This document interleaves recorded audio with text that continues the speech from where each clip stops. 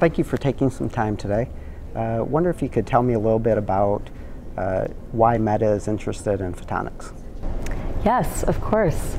So Meta is our parent company. I work at Reality Labs within Meta. And we work a lot on optics and photonics, hence our presence here at Optics and Photonics in San Diego. We're building hardware for augmented reality and virtual reality. So really at the heart is a lot of optics and a lot of photonics. Okay. Can you expand a little bit on why you're here and sort of what some of your goals are? Of course. So in my organization, myself and a few others on the technical side, we work in the Display and Optics organization at Meta Reality Labs. And we really wanted to get involved in helping our recruiters and our team find diverse talent and bring in folks from more underrepresented backgrounds. And we thought that there's an opportunity for us on the technical side to really engage with that talent in a meaningful way, especially at places like highly technical conferences like at SPIE.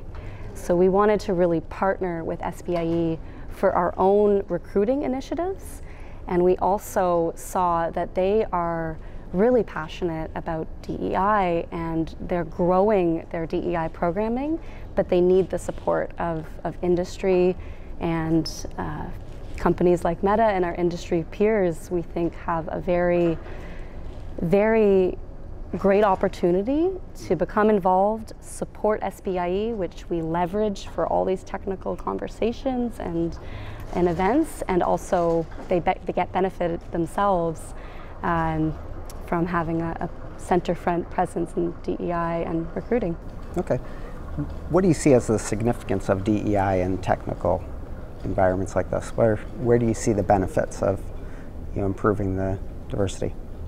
Yeah, so one great example that is specific to Meta and what I'm helping to build is we're working on products that we want to be built for everyone in the world, right? And when you're trying to really do inclusive product development, it's very hard to do that if you don't actually have that representation in your workforce.